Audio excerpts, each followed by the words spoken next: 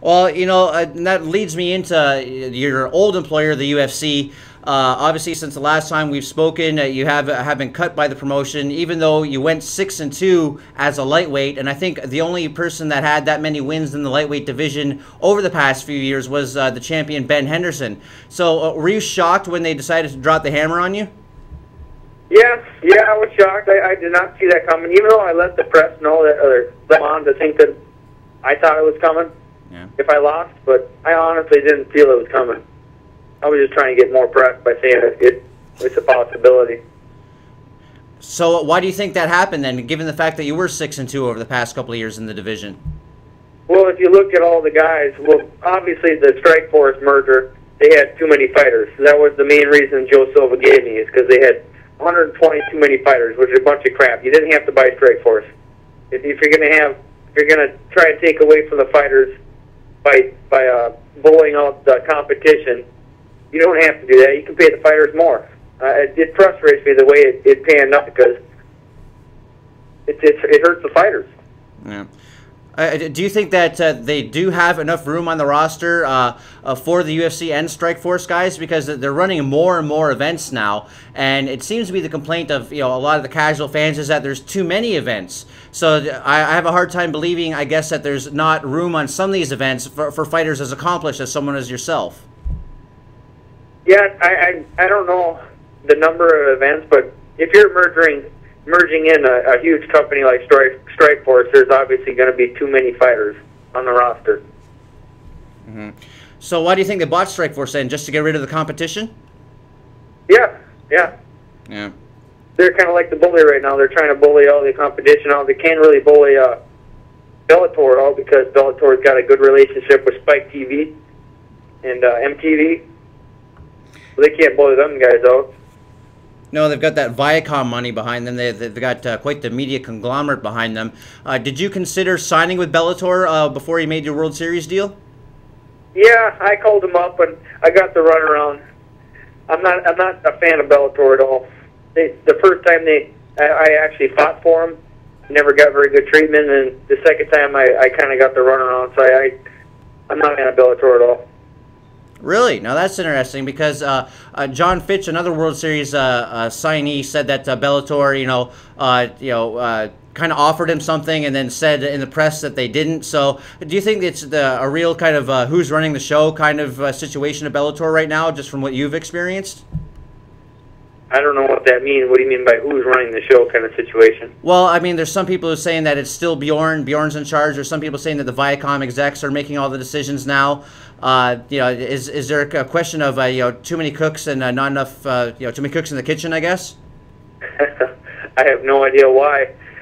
I'm not sure what their situation is, but from my experience, it seems like they're just unorganized. They don't have the organization they should, especially after how long they've been open now for 5-6 years now. Yeah. Yeah, and one of the things you singled out in your complaints against the UFC was their health coverage, and obviously this is something you know a bit about. I remember a couple of years ago, everyone was saying how great it was that UFC was offering insurance to their fighters, but you feel it's not a good plan. Do you think that the UFC offering the insurance in the first place is more of a PR move than anything else? Yeah, of course it is. It's catastrophic health care coverage. That's it. It's a $1,500 deductible per injury. That doesn't cover very much. That only covers major, like, surgeries in the knee or the shoulder. That's not going to cover your blood tests that you need or the MRIs you need for the fights. I bet you 5% of the fighters have only used that insurance, if that. So why do you think that the UFC wouldn't cover things like the blood testing? Like, clearly they've got deep enough pockets to do stuff like that. Why would they if they don't have to? If the fighters aren't asking for it, why are they going to pay for it? That's why I'm trying to start this Fighters Association. Mm-hmm. I'll try to get it going at least, like John Fitch tried to get it going one time, but they canned him after the GSP fight when he tried to get it going. Mm-hmm. Other fighters have been trying to get it going, but we'll see. I got some different avenue I'm going to go by about getting this thing going. So that this is becoming an actual priority for you. This is something that, you're not just talking about it. You actually want to get behind it and see it happen as well as you can. Yes, yeah. I'm going to try and get a hold of the NFL Players Association, some of the reps and then to see what I need to do to get it started. Obviously, it's going to cost a lot of money, but hopefully, maybe there's some kind of a something out there that can help me get it going. It's not going to cost too much. No, just not all the UFC fighters' names and numbers. Yeah. Not much else. I can contact them to get information from them if I need to. Yeah, just to play, devil's advocate here, do you think a union is a practical possibility in an individual sport like MMA? I mean, it doesn't exist in boxing. I think it'd be a tough sell for your Anderson Silvas, your GSPs, your John Jones of the world, who are at the top and making the great money. It may be a hard sell to them to, cut back on their earnings to help out the guys at the lower end of the card. I don't think it's going to cut back on their earnings. Why would you think it'd cut back on their earnings? And to sell it to them, it should be pretty easy because it's going to affect their teammates. It's going to affect their coaches. Because let's look at the teammates that they have. Their teammates some of them are fighting the UFC, and they're struggling right now probably to try and make ends meet. And they probably have to have another job. Now, if they had more teammates, it'd be easier trained.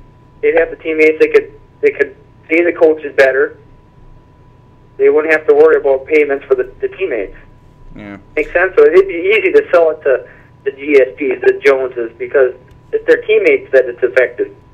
Yeah, that's a good point as well. It really seems like the guys who are at the lower level of the UFC are just kind of, scraping by in a lot of instances. And to me, that doesn't seem right when you're competing for $1 billion company on the absolute largest MMA stage in the world. That just doesn't compute for me at all. Right, I'm with you. And you said that it's not like NFL. I think it is just like NFL. How so? NFL, we're individuals in the same, but we're independent contractors. The NFL players, they're all independent contractors. It's all the same.